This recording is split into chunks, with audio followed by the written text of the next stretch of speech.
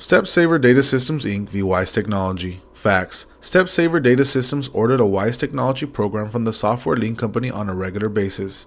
StepSaver would call Software Link to place an order and later send a purchase order with the details. Software Link would fulfill the order and send back an invoice with the identical language of the purchase order, but the shipments always contained a printout of a disclaimer of any warranties on the boxes. StepSaver sued Wyse Technology and Software Link when the program failed to work. Issue: will an additional term be added to the contract if it materially alters the agreement? Holding: no. Additional terms that materially alter the original agreement will not be added to the contract. Analysis: the warranty disclaimer was added to the agreement because neither the purchase order nor the invoice included the term, and the term was material because it voided all warranties.